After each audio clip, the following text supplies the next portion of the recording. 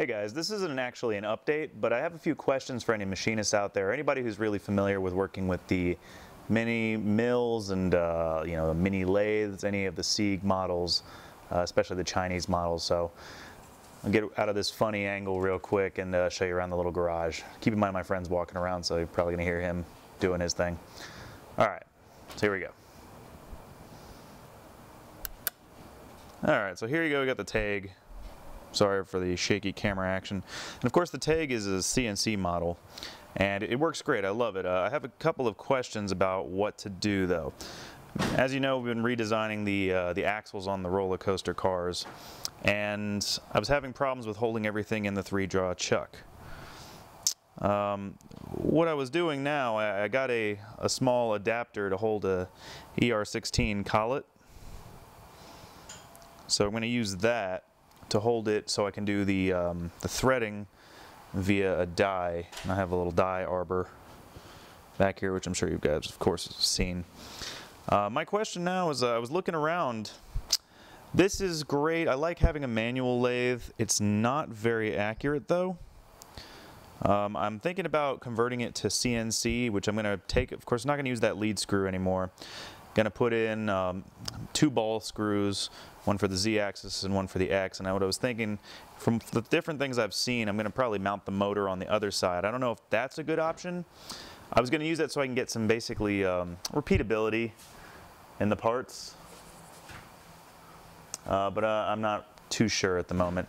My other option was to do everything in the mill, so cut out from a larger piece of aluminum. Now you might think, okay, that's a waste of material, and I believe prior to getting the Tormach lathe, John Grimsmo, if you follow his channel, I should put a link right here, he actually did his stuff on the Tormach mill, and he made his spacers out of titanium, and I'm thinking about doing the same thing so I could at least get everything consistent, because this is CNC controlled.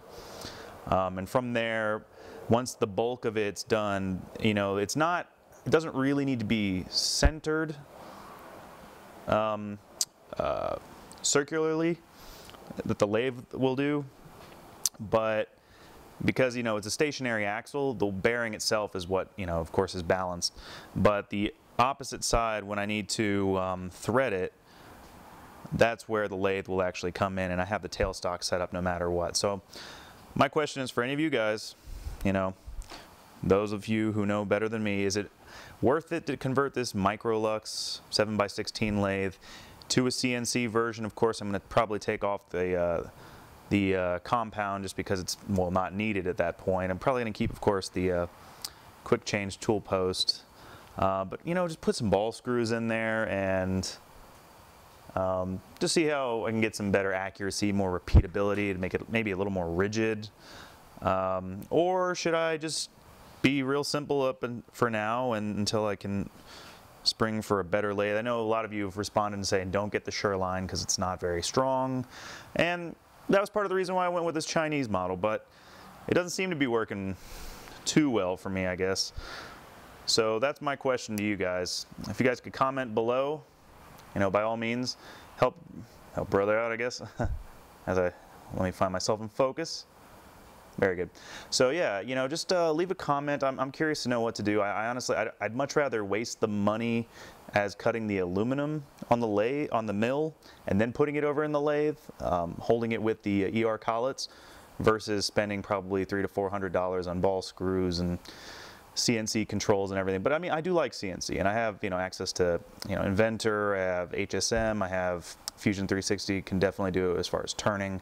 So that is an option, but yeah, just comment below. As always, guys, I'll be releasing an update pretty soon. I'm going to be doing a big move very soon.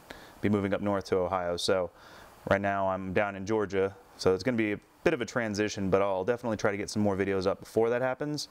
But as always, you know, like, subscribe, comment, please. Need some help on this, and I'll talk to you later. Bye.